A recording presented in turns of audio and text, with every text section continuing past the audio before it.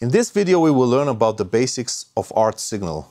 The ART signal connect controllers like hardware sequencers, keyboard, or computers and send them to ART-equipped Eureka oscillators in high speed. Generally speaking, this simplifies the use of Eureka for both professionals and newbies. The ART signal uses your standard Eureka cables, like stack cables or standard Eureka patch cables. ART carry the notes pitch command and gate command. It also supports commands coming from MIDI like pitch band and modulation wheel and some other global controllers like program change.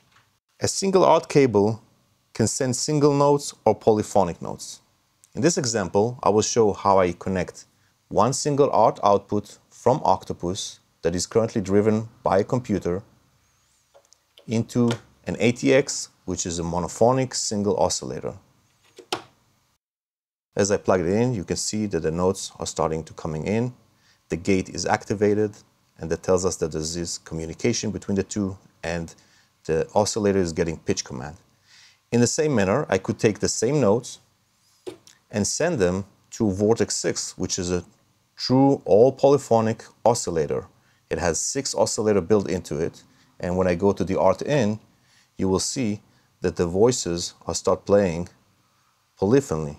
So some voices are turning on, some others turning off, creating a polyphonic patch that way.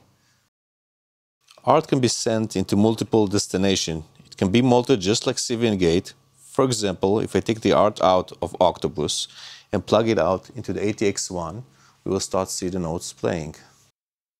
I can go and multiply those notes into our Vortex 6, for example. We're going to see both of them now receiving those notes.